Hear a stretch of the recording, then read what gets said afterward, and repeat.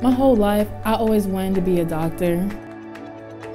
There is a health problem that women undergo, and that's kind of what pushed me to major in women's studies and biology. My experience here at Georgia, it's been one of the best. At the Black Alumni Leadership Council, they've become not only a financial resource for me, but more like my family now. Ansley's my mentor through the UGA mentor program, but she's also on the Black Alumni Leadership Council. It was just really nice having someone to follow.